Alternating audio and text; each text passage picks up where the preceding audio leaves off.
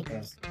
Today, I will teach you on how to use the Wavepad audio editor on your Android or smartphone in just one click away. But first, if you're new to this channel, please click like, subscribe, and hit the bell button for notification. You may also comment and share this video. Let's start. Wavepad is an app that works for editing and recording audio. You can record and make professional edits to music and voice on Wavepad Audio Editor. This app is fantastic. It was simple to use, and I could edit an audio file in seconds. I recommended this to all of you. Now, let's begin this tutorial. You will need to download the app from App Play Store and search the Wavepad Audio Editor free by MCH Software.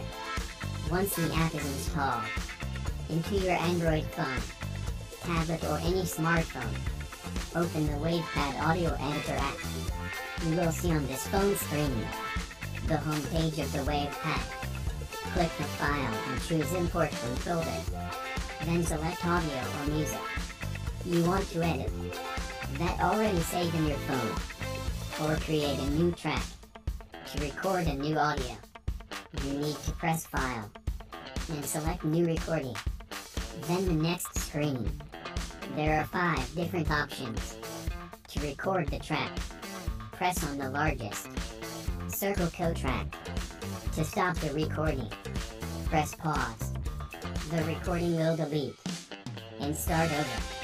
When you finish recording, you press the square, which is stop. The recording will save automatically. If you want to record another audio, press the arrows. Once the track is created, press save and it will take you to the first screen that you saw a while. You can see the oldest age audio tracks. You choose the track that you recorded in, then go to edit. It will take you to this new screen with many options to modify the audio. Some of the options are select, cut, copy, create, undo, and trash. We will use the options delete for certain parts of our recording that we don't want. For this, select the part that you want to delete, then press delete.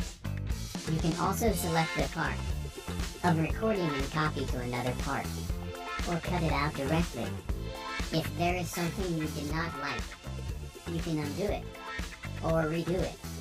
In sound effects, you can touch up the audio, balancing the whole recording, regulating high and low tones, creating silences, and so forth. Once the changes have been made, you save the recording with a new title to distinguish the final edited version from the others. You save the audio in a folder specific to these recordings for you. It's easier to find. Once saved and edited audio, click on More Options and then check. Thanks for watching.